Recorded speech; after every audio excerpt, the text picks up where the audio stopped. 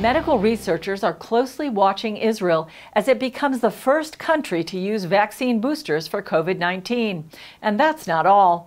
Israel is also out front in testing promising treatments. With COVID-19 cases on the rise, Israeli healthcare leaders took the lead in recommending a third dose of the Pfizer vaccine. It's working, it's safe, and it's the way to defeat this virus. Although more than 60% of Israelis are fully vaccinated, this latest surge could lead to a fourth lockdown over the upcoming Jewish holidays. As I said, what we're seeing in Israel right now, even though there is a surge in cases, the level of severe COVID hospitalizations and death is much lower in people who are vaccinated. Dr. Yair Lewis, a former member of Israel's National Coronavirus Response, believes there could be yet another surge.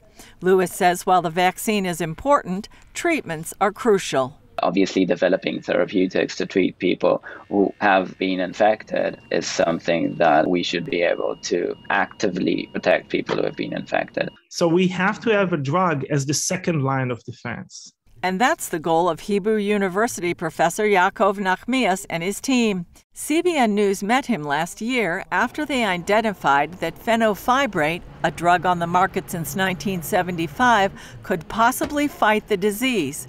Clinical trials now show it's working. And we looked at 15 severe COVID-19 patients. These are patients that had to have oxygen. What we saw is that inflammation, essentially pneumonia, disappeared in just the first 48 hours. COVID-19 creates an overreaction of the immune system known as a cytokine storm. Instead of fighting the lung infection, it destroys the lung tissue itself. 93%. Compared to about 25% in the general population, could go home without oxygen support in less than a week. Nachmias says 2 clinical studies on 4 continents are also using the drug for treatment. One of the things that makes us very excited about fenofibrate is that it has an exceptional safety record. The second thing is that it's incredibly cheap.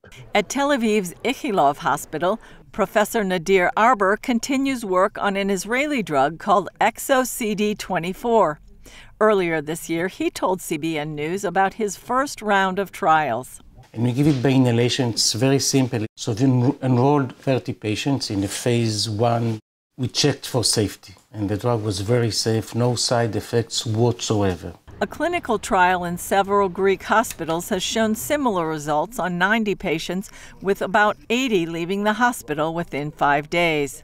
In the near future, he believes it will be used as an at-home therapy and potentially a platform for treating other similar ailments.